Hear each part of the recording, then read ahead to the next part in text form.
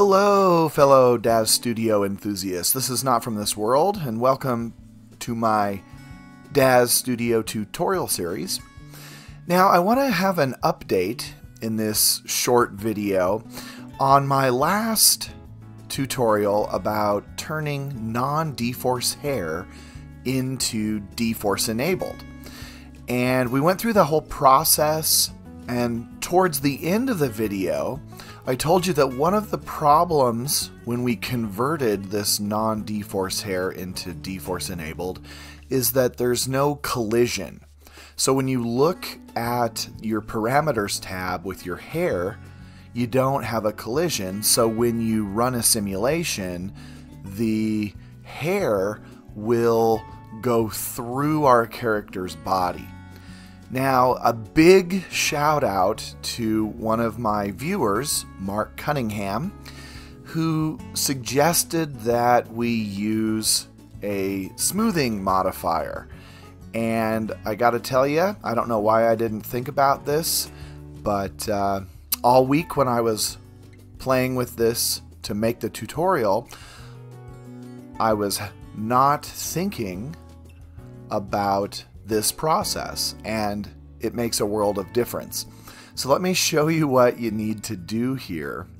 So once you have everything set up from my previous video, you're gonna need to find your hair and select it. So we've got this Linda ponytail, and go up to Edit, Object, Geometry, and then we're here where it says Add Smoothing Modifier. And when you click on that, once you have your hair, you're going to see this where it says Mesh Smoothing. And now we have a collision. So the Mesh Smoothing is going to allow you to set up your collision to our character Milika.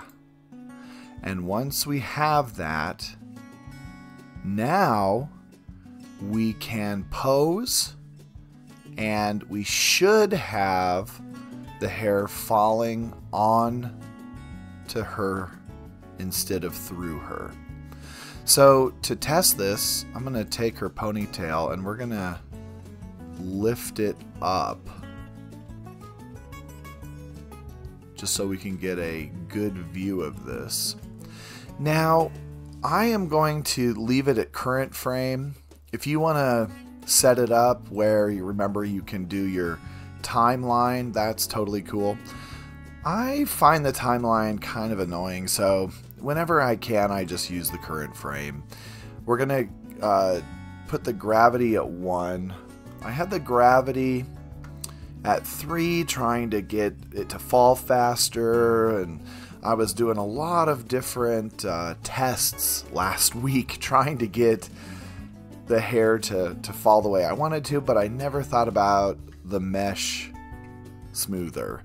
And this should work. So let's run a simulation.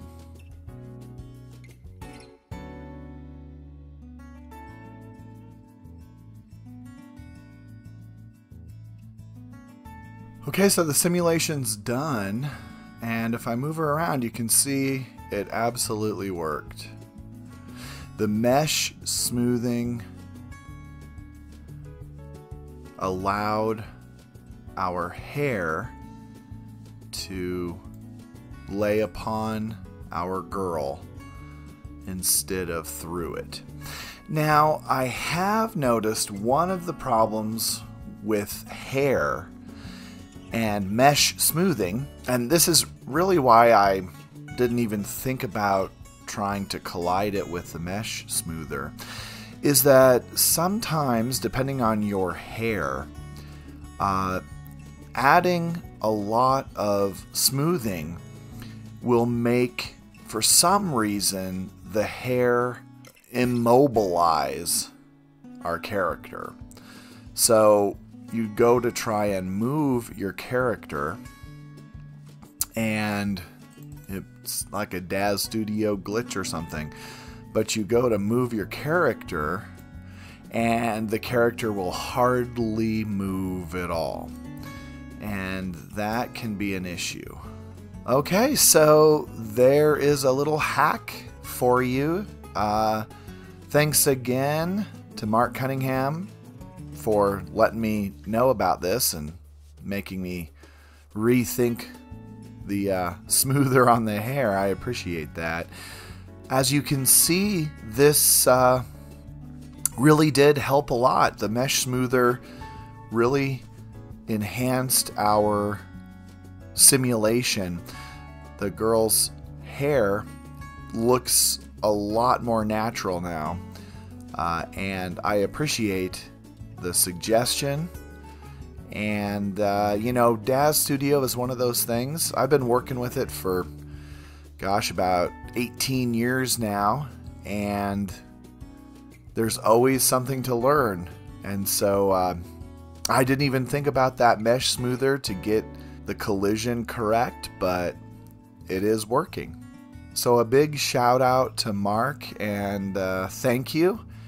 I hope this makes your DAZ Studio a little bit better. And please hit that like button, subscribe, and give me a few comments. I'd like to know what you'd like to see and how we can improve our DAZ Studio experience. So until next time, take care, and I'll see you later.